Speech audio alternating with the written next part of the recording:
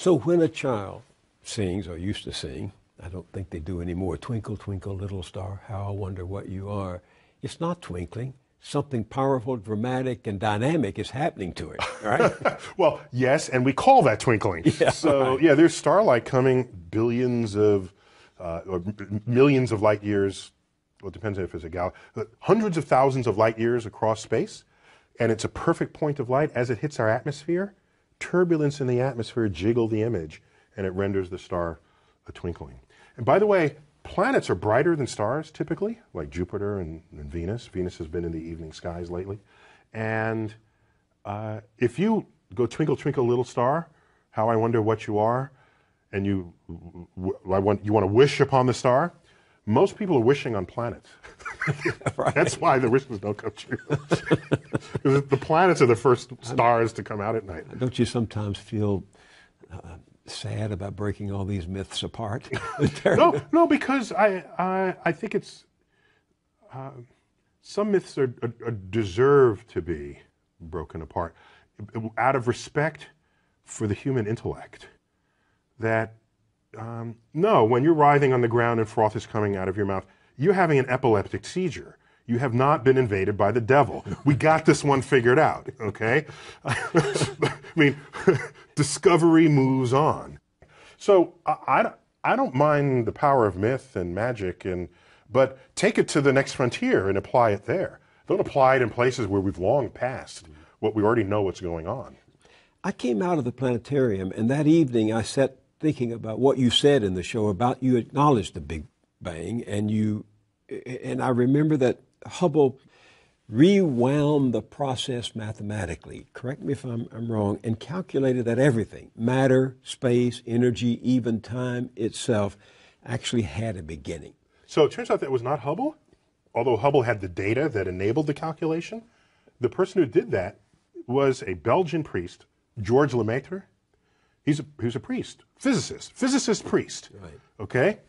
What a cool thing to have on your business card. You got people coming and going with that. But he calculated what the implications of Einstein's general relativity, which was the new theory of gravity, would be with Hubble's expanding universe. And he says the whole universe may have begun in a singular point in the past. And thus, Big Bang as a phrase was used pejoratively of this idea, but it stuck. An incredible flash of energy and light, though. And matter, and yeah, all of this, all of the above. Do you give people who make this case that that was the beginning and that there had to be something that provoked the beginning, do you give them an A at least for trying to reconcile faith and reason? I don't think they're reconcilable. What do you mean? Well, so let me say that differently. All efforts that have been invested by brilliant people of the past have failed at that exercise. They just fail. And so the track record is so poor that going forward I have essentially zero confidence, near zero confidence that there will be fruitful things to emerge from the effort to reconcile them. So, for example, if you knew nothing about science and you read, say, the Bible, the Old Testament, which in Genesis is an account of nature. That's what that is.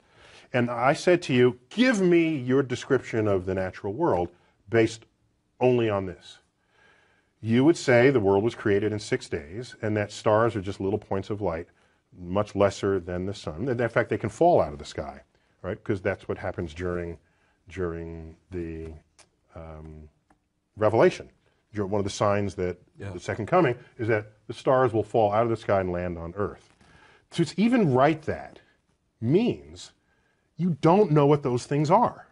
You have no concept of what the actual universe is. So everybody who tried to make proclamations about the physical universe based on Bible passages got the wrong answer. Right. So what happened was when science discovers things and you want to stay religious or you want to continue to believe that the Bible is unerring, what you would do is you would say, well, let me go back to the Bible and reinterpret it. Then you'd say things like, oh, they didn't really mean that literally, they meant that figuratively. So this whole sort of reinterpretation of how figurative the poetic passages of the Bible are came after science showed that this is not how things unfolded. And so the educated religious people are perfectly fine with that.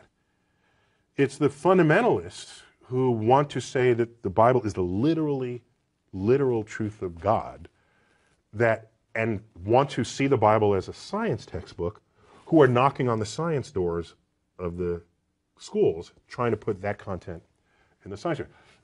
Enlightened religious people are not behaving that way.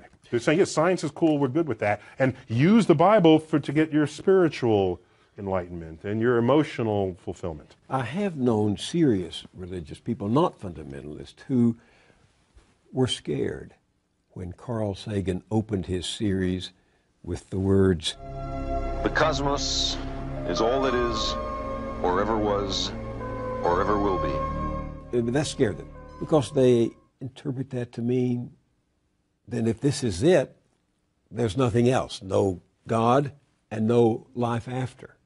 For religious people, many people say, well, God is within you, or God, there are ways that people have shaped this, rather than God as an old gray-bearded man in the clouds. So if God is within you, what I'm sure Carl would say, in your mind, and we can measure the neurosynaptic firings when you have a religious experience. We can tell you where that's happening, when it's happening, what you're feeling like at the time. So your mind, of course, is still within the cosmos. But do you have any sympathy for people who seem to only feel safe in the vastness of the universe you describe in your show if they can infer a personal God who makes it more hospitable to them, who cares for them? In this, what we tell ourselves is a free country, which means you should have freedom of thought. I don't care what you think. I just don't. Go think whatever you want. Go ahead. Think that there's one God, 2 gods, 10 gods, or no gods. That is what it means to live in a free country. The problem arises is if you have a religious philosophy that is not based in objective realities that you then want to put in the science classroom.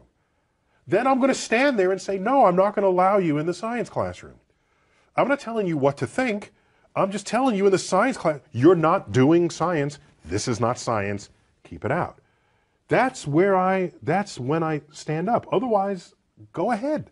I'm not telling you how to think. I think you must realize that some people are going to go to your show at the planetarium and they're going to say, aha, those scientists have discovered God, because God, dark matter, is what holds this universe together.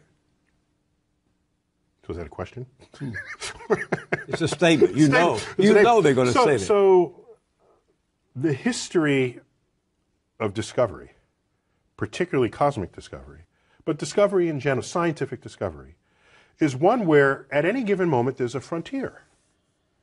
And there tends to be an urge for people, especially religious people, to assert that across that boundary into the unknown lies the handiwork of God. This shows up a lot. Newton even said it. He had his laws of gravity and motion, and he was explaining the moon and the planet. He was there. He doesn't mention God for any of that. And then he gets to the limits of what his equations can calculate. So can't quite figure this out. Maybe God steps in and makes it right every now and then. That's where he invoked God. And Ptolemy, he bet on the wrong horse, but he was a brilliant guy. He formulated the geocentric universe with Earth in the middle. This is where we got epicycles and all the machinations of the heavens. There was still a mystery to him. He looked up and uttered the following words: when I trace at my pleasure the windings to and fro of the heavenly bodies. These are the planets going through retrograde and back. The mysteries of the earth. When I trace at my pleasure the windings to and fro of the heavenly bodies, I no longer touch earth with my feet. I stand in the presence of Zeus himself and take my fill of ambrosia. What he did was he didn't invoke Zeus to account for the rock that he's standing on or the air he's breathing. It was this point of mystery, and in gets invoked God. This, over time, has been described by philosophers as the God of the gaps. Mm-hmm. If that's where you're going to put your God in this world, then God is an ever-receding pocket of scientific ignorance. If that's how you're going to invoke God, if God is the mystery of the universe, these mysteries, we're tackling these mysteries one by one. If you're going to stay religious at the end of the conversation, God has to be more to you than just where science has yet to tread. So to the person who says, maybe dark matter is God, if the only reason why you're saying it's because it's a mystery, then get ready to have that undone.